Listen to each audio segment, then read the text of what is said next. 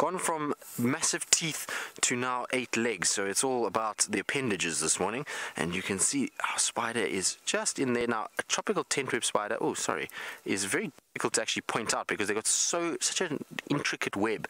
It's almost impossible to get to where that spider is without touching some sort of a strand. They kind of come off in all directions, and the main sort of structure is in the middle, but then you've got these sort of webs on top here and down at the bottom that are all anchor lines, and this will be where the spider will move around, but it will use this sort of flattened part here to catch its prey. Now, the reason why it has this sort of structure and design is because things that are sitting in the grass, so as I'm walking around and there's things in the grass, so what's going to happen is it's going to get disturbed and something will always fly, but when it flies or jumps, it generally goes in an upward direction. Now, it makes a lot of sense if your web is facing sort of over the top, because as something then jumps, it jumps straight into this web, as you can see by that sort of thickened or area where it looks like some sort of prey animal. I'm going to try to get a piece of grass in over there.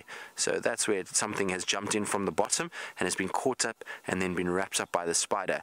Now you'll notice there's a central sort of area. See, look at how sensitive she is to the web. As I touched it with a piece of grass, she came running in to see if it was a prey item. I'm sorry, girl, I didn't mean to do that to you, but it was just wanted to try and point out the prey items. But you can see how adept they are to feeling vibration around the sensitive part of the web. If I touch any of the anchor lines, she doesn't respond to that because she knows that that's not something that she can respond to, because it's not going to stick there. The prey species won't stick in that area.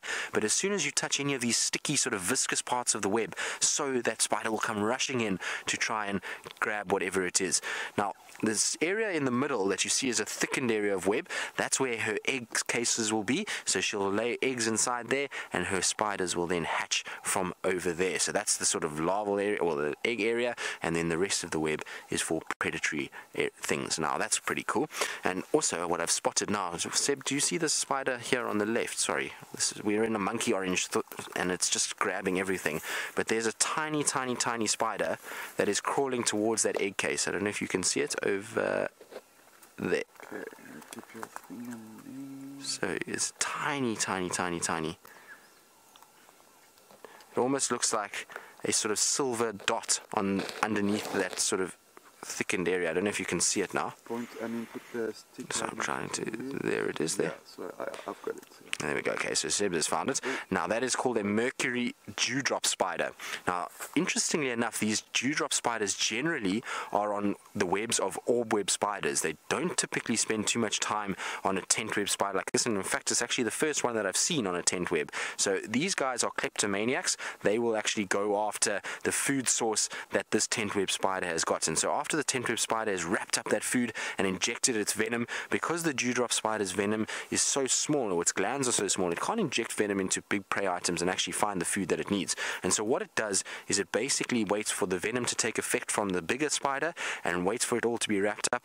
After that, it will then quickly shoot in, feed off it, and then get out. Now, the interesting thing is the reason why it's able to do that is because of its microscopic size. And I'll say it's going to be almost impossible to find it again, but it's on the edge there. It's so small that it's very difficult to keep it in camera, so don't worry, Seb, it's okay.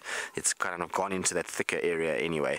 And as they sort of head towards the prey thing that the tent web spider has, you'll find that dewdrop spider is so small that it actually doesn't trigger the vibrations enough to cause the spider to come rushing in and kill it. And that's how they can get away with feeding. But isn't the spider cool? Now she's come right out into the sunlight. She's very pretty. She's got these kind of protrusions. Wow. Very, very, very cool. It's not always about the big animals out here. Sometimes things like this, and I know spiders always have negative connotations, but they amaze me. They are in such incredible engineers by being able to build these sort of intricate webs and being able to move around and actually find the prey items that they need and set up these sort of engineering marvels out here in the bush. Absolutely is fascinating. And the fact that this web actually takes nutrients away from them, because remember, the web is a protein-based substance, so it's basically they give some of their food to be able to catch their food, and that amazes me and astounds me. So spiders, for me, are one of the most incredible predators we have out here. Right, we're going to carry on. Jamie, I believe, had some alarm calls, so I'm going to try I'm going to try and sort of head down towards that area around Treehouse Dam, see if we can't give Jamie a hand and find out what was going on. Now, Anna, you asking what eats the parasitic mites. Now, I'm not sure, are we talking about on spiders, or are we talking about on just general animals altogether? Because there's obviously different animals have different ways of dealing with it, but in the sort of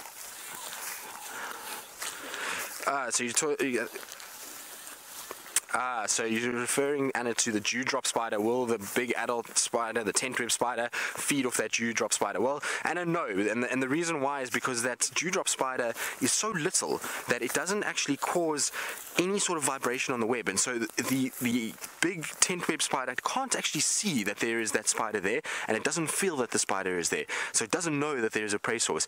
If that spider was bigger and it potentially vibrated that web, then yes, it would definitely rush in and inject venom and will sort of cannibalize well, not cannibalize, but eat that other spider. And you'll find it with some spiders, they do eat other spiders. It's not an uncommon thing. We found a web the other day where we had legs of an orb web, so it does happen.